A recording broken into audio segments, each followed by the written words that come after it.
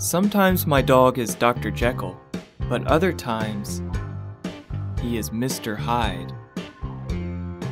Why does the man refer to a well-known character when describing his dog?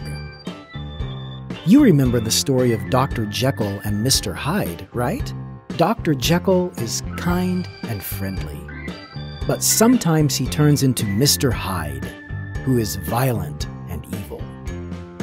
By referring to Dr. Jekyll and Mr. Hyde, the man can quickly illustrate his dog's personality. This is called allusion. An allusion is a reference to someone or something commonly known from literature, history, religion, or other areas of culture. It helps writers and speakers express ideas quickly and effectively.